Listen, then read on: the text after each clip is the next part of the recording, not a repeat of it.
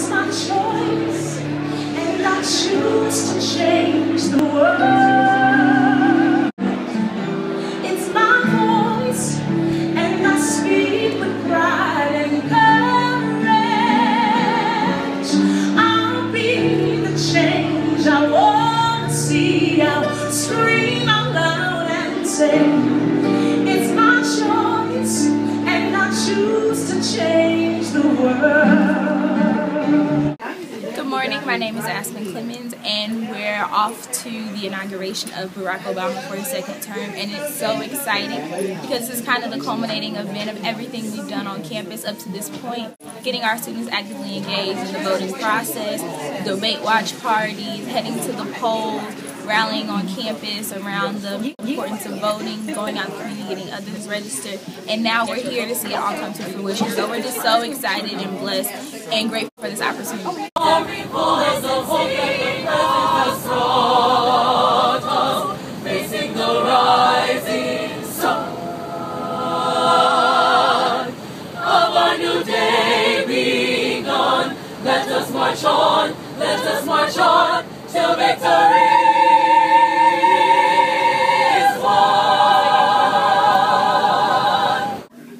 Hi, good morning. My name is Afton Lane, and I'm extremely excited to be a part of the inauguration this year. Since I was not able to attend the first term, this time has been extremely important, especially as a graduating senior. With the economy being so rough in times, I'm excited to hear about what the President Obama will say today with job opportunities that will be available for me when I graduate. The strength of my life, I lift my hands in total praise to you. Hi, I'm Mary Picard, a sophomore political science major from Detroit, Michigan. We are on the metro on the way to the inauguration to hear President Obama in his second inauguration speech. I hope he talks about, fixing more unemployment rates and his health care plans, because that's something that really affects a lot of Americans today. So those are two things I really hope he touches upon. But we'll see. I think we're going to have a great 4 years, and I'm ready for a second term because he has such a great first term.